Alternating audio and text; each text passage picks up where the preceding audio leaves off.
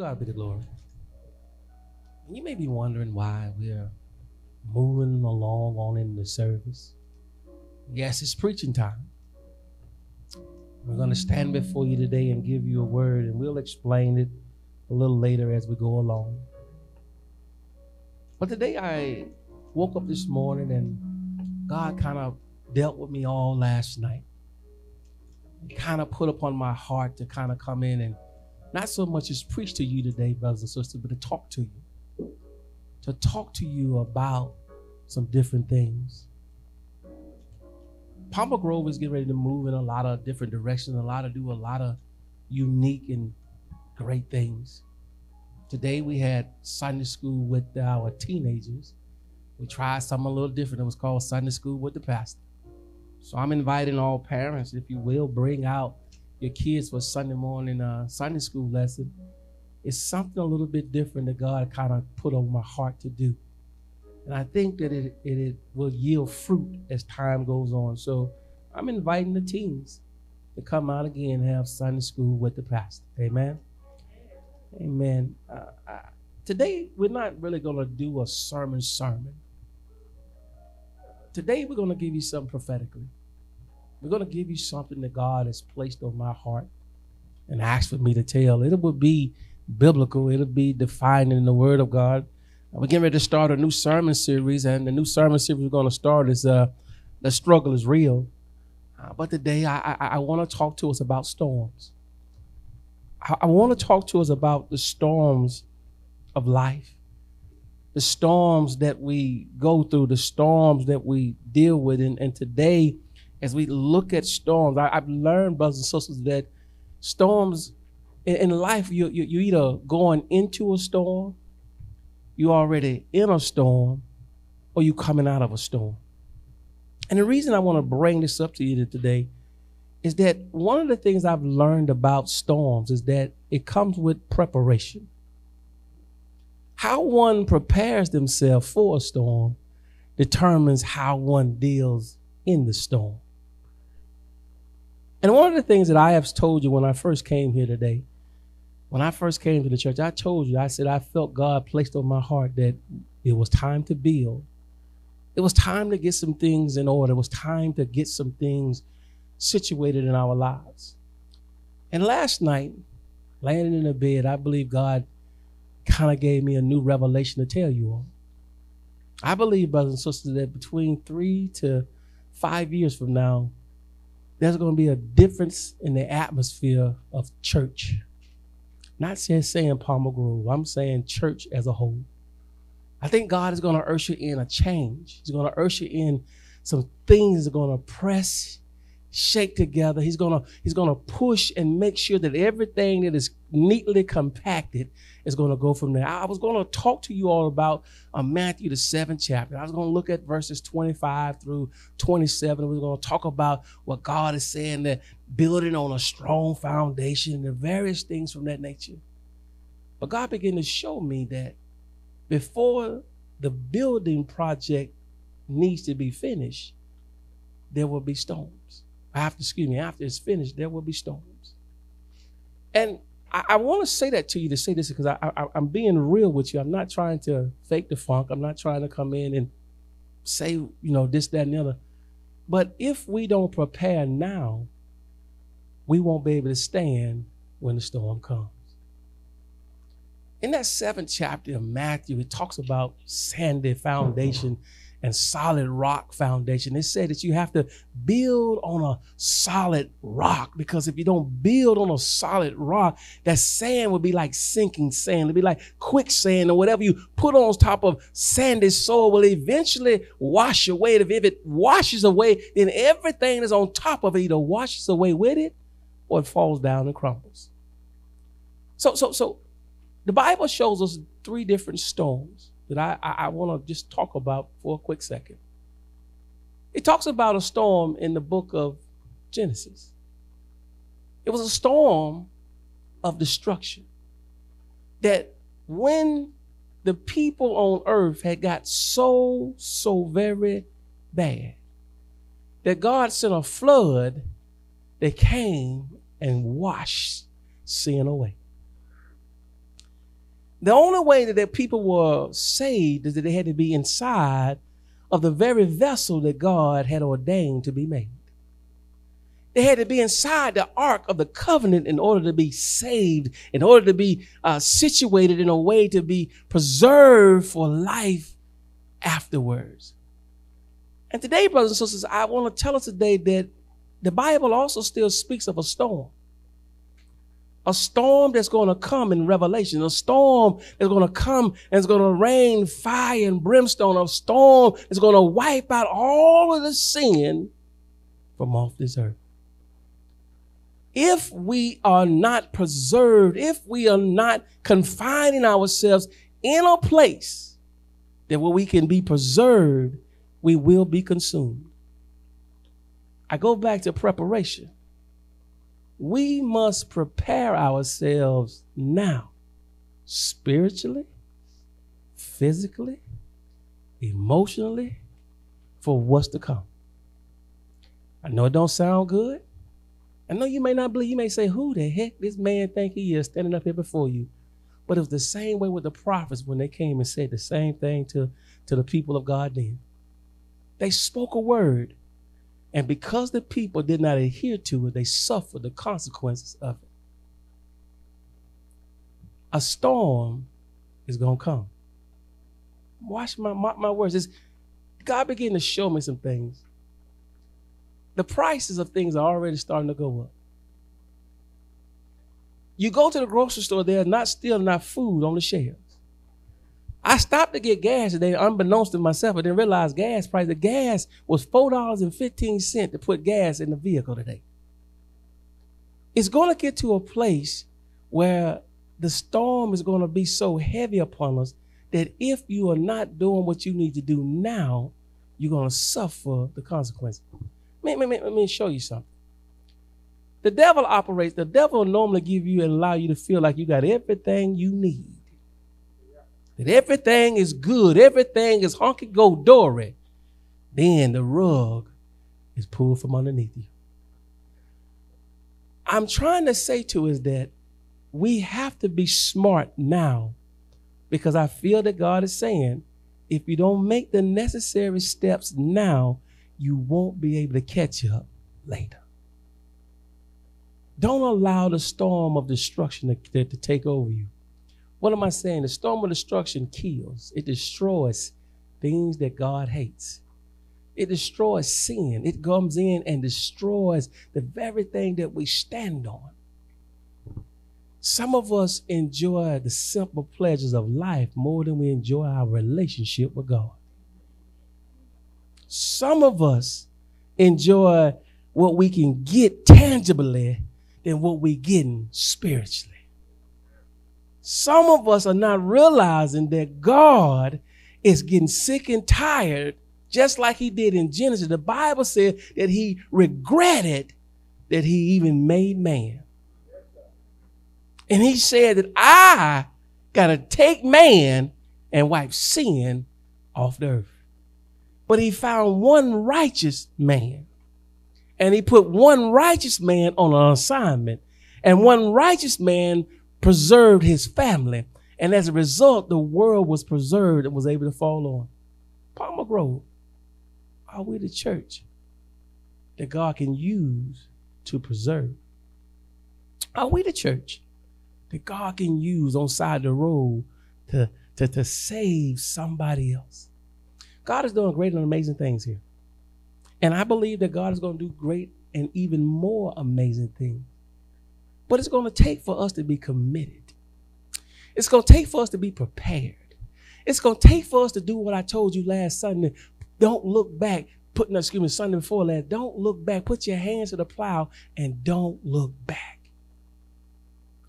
I told you heaven is a prepared place for prepared people. If you have not done preparation, there is no invitation. You must be prepared to enter in.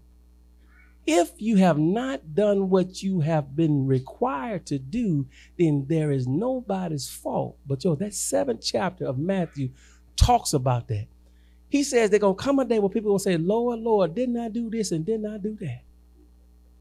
And he's going to say, because you didn't prepare properly, because I didn't know you, you can't come in. So there is a storm of destruction that I believe that the world is going to see, just like that pandemic that happened a few years ago. I think within 5 years, God is going to show us something that's going to show his hand, to show you that he's sick and tired of what's going on in the world, that he is tired of dealing with all of this here mess that's going on. So that's the storm of destruction. He also began to show me that there's a storm of correction. A storm of correction is just like old Jonah. Jonah was put on an assignment, but Jonah did what Jonah wanted to do. Jonah said, in my way, I'm not going to do it God's way. God said, go. Jonah said, no. God said, go to Nineveh. Jonah said, no, I'm going down to Tarshish. I'm going to the farthest point from God. And brothers and sisters, I asked you a couple of Sundays ago that it's now time to reach out to those who are not here. It's time to put hands on them, because it's going to come a day that they're going to need the church, but because they have no connection with the church, God is not going to honor them. Hear me on this here, brothers and sisters. I talked to someone the other day who is going through the storm right now. One of the things that person said was, Pastor, I want to come back, but right now I'm dealing with some things. I asked you a question, and it dawned on me in my mind. Why wait till you get in the storm? Why wait till you're going through something to seek God out? I always use the analogy, it's better to put money in the bank when you got it, so when you don't got it, you can go cash some of it out. Brothers and sisters, hear me on this here. Jonah did what Jonah wanted to do. And because Jonah did what Jonah wanted to do, the Bible says in that 4th verse, I believe it's the 4th verse of Jonah chapter 1, that God sent a terrible storm because Jonah was headed in the wrong direction, and God had mercy. See, sometimes we don't realize that a storm is God's grace and mercy. He could easily take you out, but what he does is give you an opportunity to correct what you've been doing. He gives us an opportunity to get back on the right track, to get back in a place where we can start moving and doing what God says do. So God sent a storm to rock that boat. And it made even trained sailors get to a point where they were scared of what was going on. And when I preached that to you, I told they even threw money overboard trying to save their lives. The moral of that lesson is that sometimes in a storm of correction, you'll lose more than you gain. Sometimes you're trying to do so much to gain, God will put you in something that it will take it from you, that you don't even gain what you work so hard to get. Never allow, what I'm saying is that if we're on the wrong track, and I'm including pastors as well, if we're moving in a direction that is not in accordance to the will of God, when that storm comes, don't let it come. Do it before, but if it comes, know to repent and get back on track. Jonah didn't get back on track till Jonah prayed and repented. Sometimes God will cause us to be put in a situation to get our lives in order. Sometimes you have to go through something to see that. The last thing, and I'm going to get ready to be done. The last storm I want you to see in the Bible, it talks about a storm of perfection. And in a storm of perfection, it means that God is trying to perfect, so he will use a storm to perfect something in your life. Yesterday, I talked about that in our time at Brian Grove. And in Matthew, the chapter 14, what was going on? See, a lot of people, we read that, but what that whole chapter is trying to teach us two things. It's trying to teach us that Jesus Christ is Lord. He's Lord over food. He's Lord over nature. He's Lord over sickness and disease. And in that last part of the 4th chapter, he's Lord over demons. He is Lord. But the next thing it try to teach us in there is that sometimes God goes like this. After God done showed you something, he showed them in feeding more than 10,000 people, because it said it was 5,000 men, not including women and children. So he showed the disciples something. He told them, what do you have? They said, we got 2 fish and 5 loaves of bread. We talked about fish and chips yesterday. And in those fish and chips, God came about and moved and did something miraculous, because they didn't believe, because God told them, you feed them. But they realized they couldn't feed them in their strength. They needed God. So as a result, to teach them about faith, he told them, take up the rest of the leftovers. They took up more than they gave to him. And it's something about putting it in God's hands. When you put it in God's hands, God can do some miraculous things with it. But when you try to keep it in your hands, it'll mold, it'll dry up, it'll run out, it won't be no good. But it's something about putting it in God's hands. So he told them in a storm, I need you, constrain you to go ahead and get in a boat. I need you to get yourself in a boat and go over to the other side. Yesterday we talked about, it's one of those things when God forced you into a situation. And when God said, no, you're going to get in this boat and you're going to go on over to the other side, because there's teaching time, there's testing time. And sometimes you got to be separated from your test for your test. And sometimes God has said, I'm going to put some distance between me and you. So when you're in the storm, you can understand, do you really trust me? Do you really believe me? Do you really count on me in the middle of a storm? And so sometimes God will push us out to test us. During that testing time, it's perfection. Palmer Grove, we're in season 2 and 3. We're in an opportunity, a time to correct and a time to perfect. I told you all this year that God gave me that one word. When I first came here, I told you that God said build. And I thought God was saying, okay, Lord, what we building? God told me initially that first year, he said, take care of my house. So we went through and we have tried to do everything we can within our power, within our means, to take care of God's house. We've tried to come in and bring light in the house. We tried to change out, edify, and beautify God's house, because God said, why does my house have to be in shambles when you living in palaces? Why do my house have to be looking like any and everything and you living in some big luxury homes or whatnot? So we tried to come in and show God that we want to show him, the Lord, we honor your house by trying to take care of your house. The second year I chose, this year is the year of ministry. In the year of ministry, there's some things in ministry that we got to, I put out an APB during church conference. I said the next meeting that ministry have, I said, invite me. I want to be a part of. I got one invitation, and that mean no, the mission, that mean don't happen to March. I ain't got no more invitations from anybody else. But I'm going to tell you what we're going to do. I'm going to have the means. I'm going to call the means. I tried to come to you because I understand that we're in a season of correction. There's some things that we got to correct about what's going on, because if we don't correct them now, it's going to be a problem when the storm comes. We have to get in order. I told you all from the very start that God is a God of order. And if things are out of order, God is not a part of mess.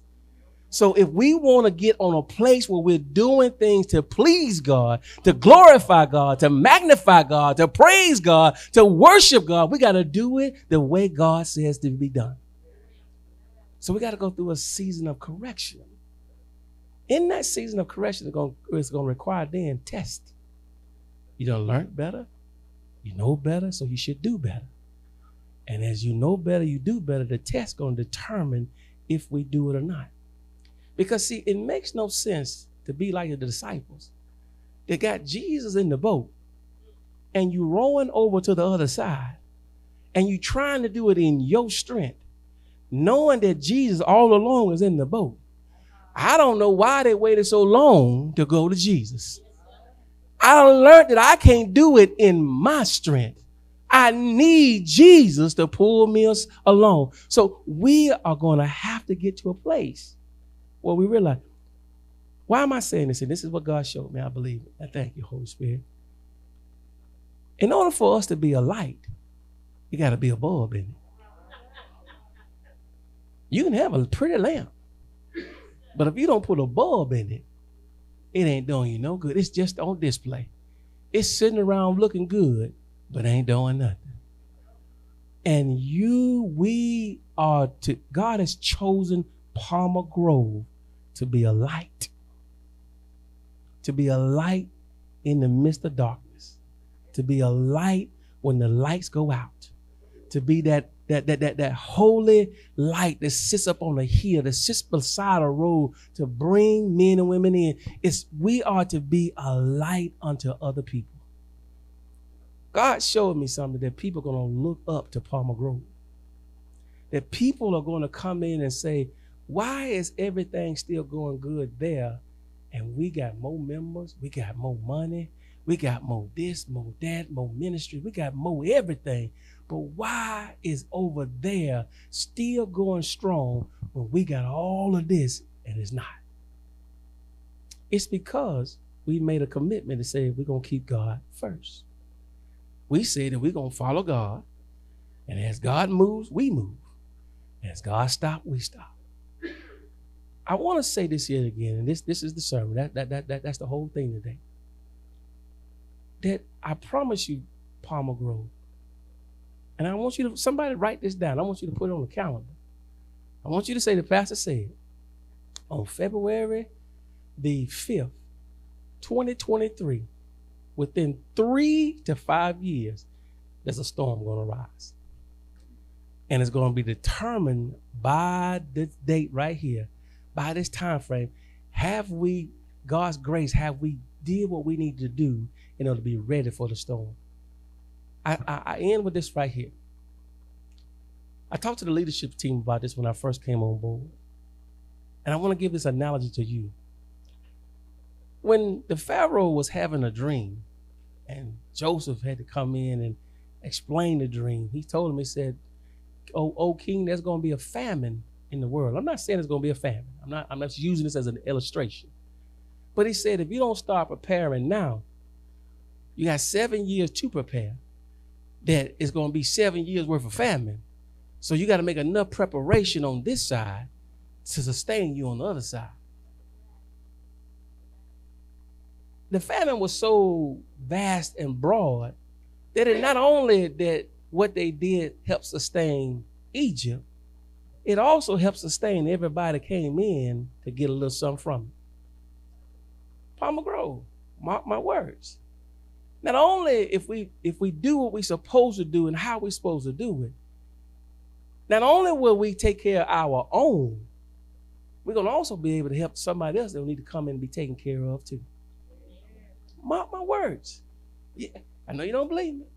I'm telling you, God hit me on the shoulder last night, woke me up out of my sleep, and began to show me things about this here.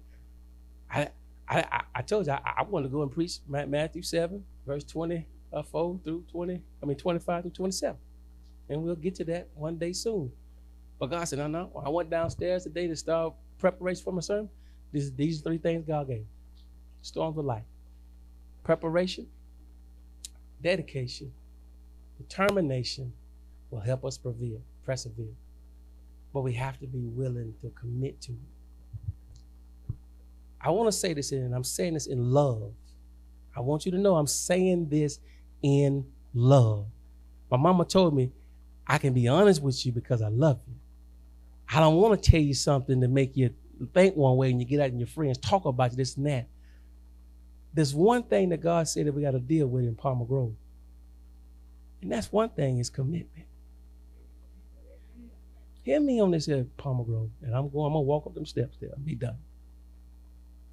Unless we commit to God, we won't succeed. Because see, if we start thinking that we can do it by ourselves, we're going to make a mess. We need God more than we ever thought of. We need him We need him in our homes. We need him on our jobs. We need him in our cars. We need him in our church. We need him in our community. We need God. We need him. And we can't make this journey without him. Because if we try to make this journey without him, I'll tell you what's going to happen. You're going to get lost in the desert. And you won't find your way home. Somebody that been, Reverend Douglas, he know what I'm talking about, being in the desert. In the desert, everything looked the same. In the desert, it's easy to lose direction in the desert. That's why God led them through the wilderness, led them to the place they needed to be to get with it. But they had to be dedicated to it. Because why? Everyone who was not dedicated, God turned them back. He said, I tell you what, you're going to walk around this mountain. See, the Bible don't show you, but if you go and you look at their travels, all they did was that same mountain that they met God on, God turned them around. They walked around it for 40 years. Walked around a mountain for 40 years. The Bible says that a generation died out and a new generation was set to go in. We're that new offspring that God wants to go in and birth and do great things here in Burke County. I just need you to trust me and get committed. Commit to God. Don't commit to pastor. Don't commit to this church. Commit to God. If you commit to God, everything else is going to take care of itself.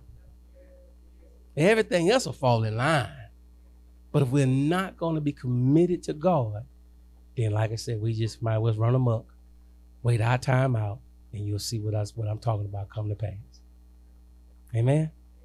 Amen. I'm going to leave it right there, that right there. I know that was a little bit different.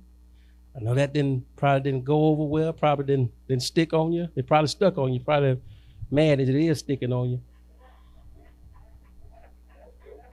But I want you to know that I love you. It is very important for me, Palmer Grove, that we do what's right with God.